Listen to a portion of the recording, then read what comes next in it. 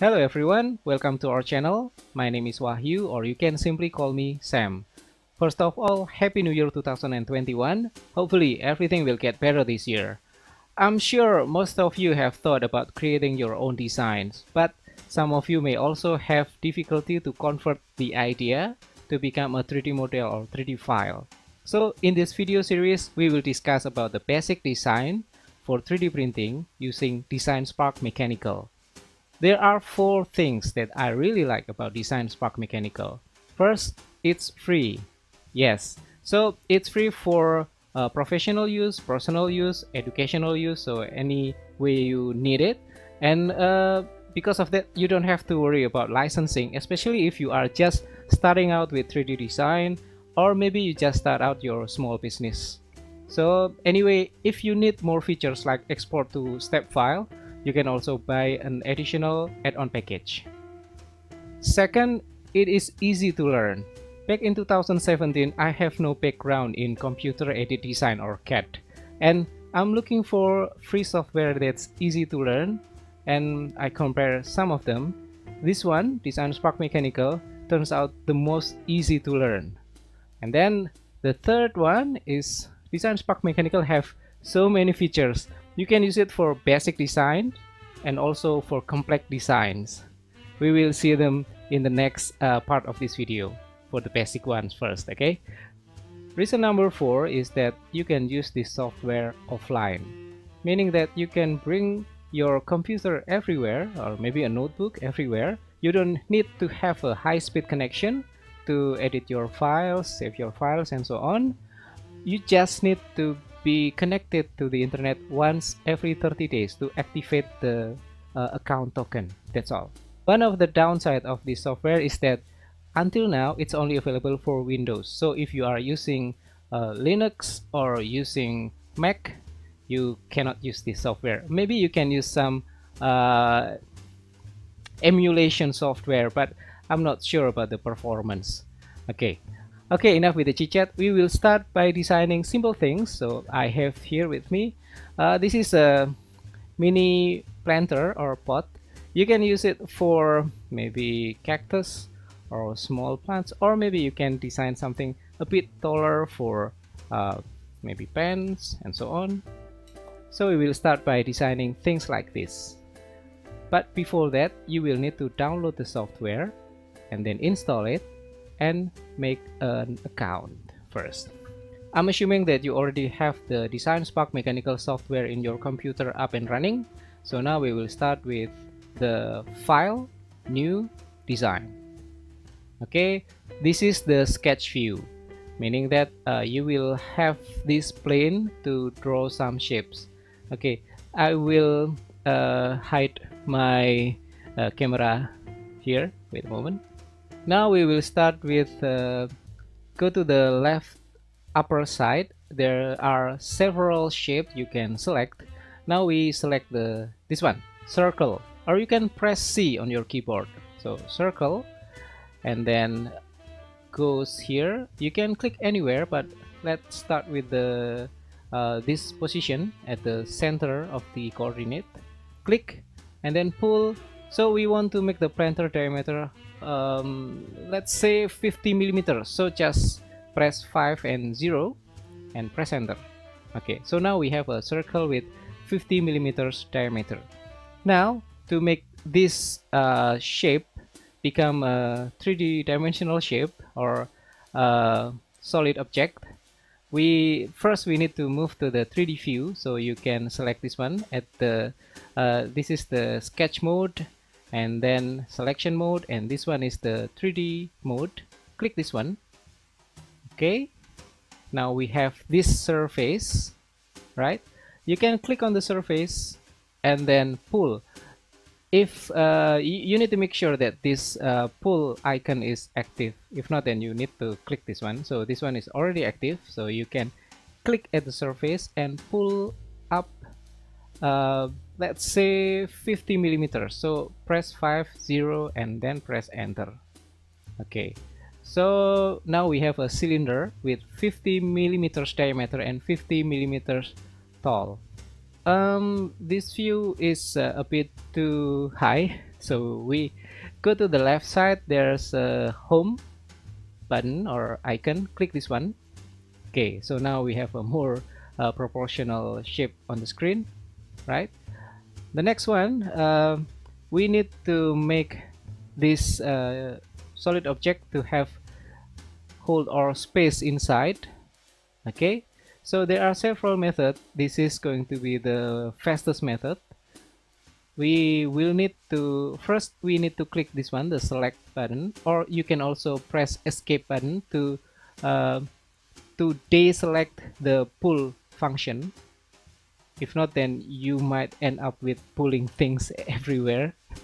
Okay, now we need to select this top surface and then click this one. You can find the icon named shell. Click the shell icon, and then you'll see that here it require an input, or you can input 1 millimeters, 2 millimeters. It will be the thickness of the shell. For this one, let's put 3 millimeters and then press enter. Okay, so now again, right now the shell icon is active. If we want to move anywhere, it's better to press escape, or you can also press this one, select. Okay, and then let's see how it looks like now. You can click here at the left side, home, and then this one is spin, pan. This is for the view. You can click the spin and then spin the view, or you can click pan and then move it side to side, up, down, or maybe you can use the mouse. Maybe different mouse will have different setup, but mostly to spin, okay, you can use the middle button, or if your mouse have a scroll wheel, you can press the scroll wheel and then move the mouse. It will spin. And then if you want to pan, you can also press the shift button on your keyboard and the middle or the wheel of your mouse, and then like this it will move, panning. Okay, so now I'll push, or I'll press the home button.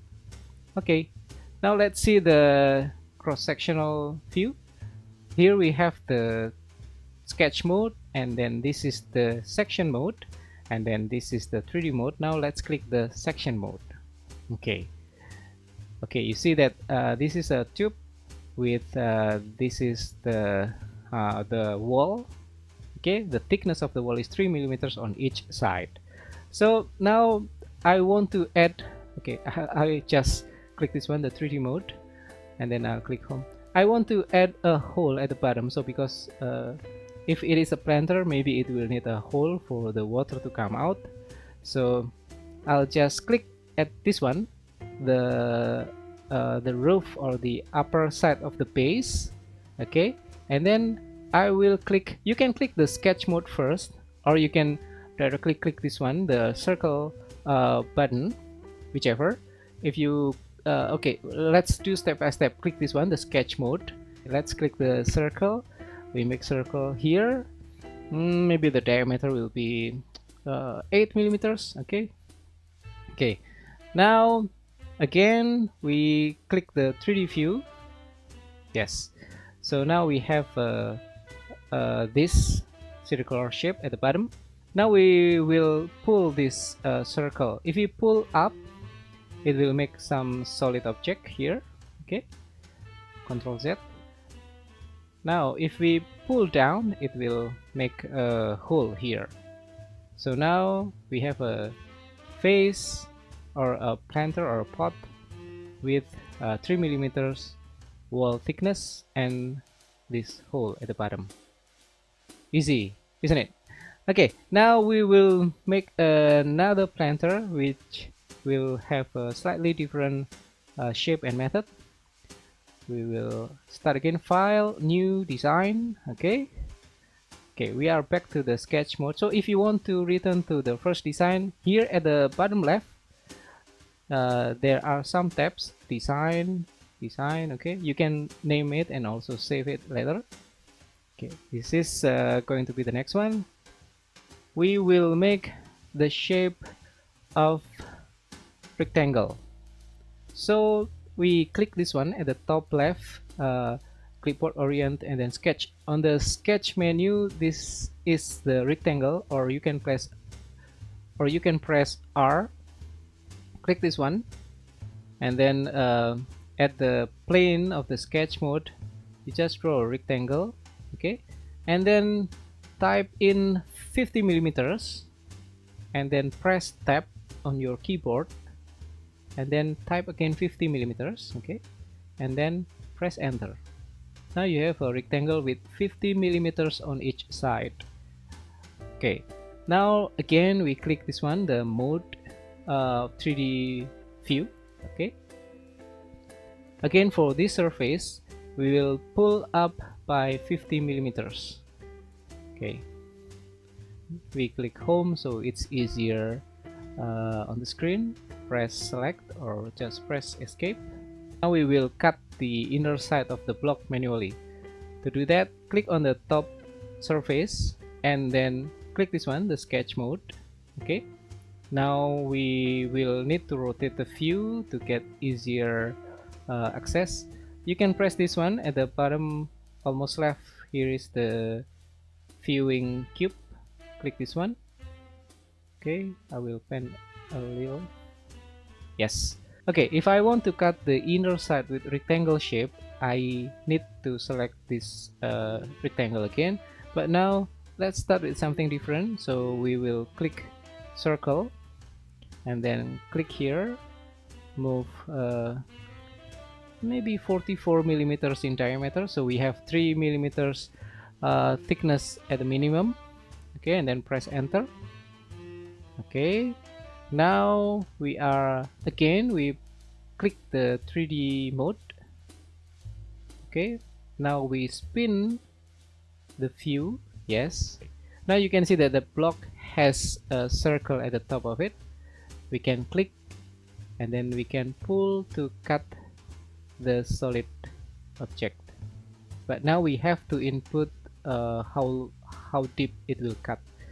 So if the block is 50 millimeters in height, now we will input 47 as the cutting distance.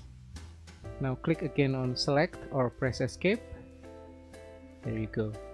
We already have a new planter or pot. So we will make the corners more round. So click on one of it and then click pull. There are some menu here on the left bottom, round, chamfer. So we make sure it is round and then click here and drag and then input the number you want for the radius. I want maybe 10 millimeters radius. Okay, and then to do that again, click on the other corner, type in 10. Okay, here also type in 10. Okay, also here type in 10. Yes, press zoom again. Okay, let's check. Okay, now press again escape button or this select icon. Okay, now we will make a hole at the bottom. So again we click here and then click this one, the circle menu or circle icon. Click here and drag 8 millimeters maybe. Okay, and then 3D view mode again, and then here we pull down and now we have a hole at the bottom. So let's add another feature. So at this this corner of the circle we will add some chamfer. Okay, click pull. Oh, sorry, you have to click this circle first and then click pull, and then at the bottom select for the chamfer. Okay, and then here you drag and then input the number you want. So I want the chamfer by 5 millimeters. Okay, and then click select or just press escape. Done. Now I want to add more feature to the top side. Okay, I want to make this outer line more round, so let's double click on this one and then click pull, and then we make sure it is round, not the chamfer. Okay, and then we just pull here maybe 1 millimeter. Okay, done. Click select.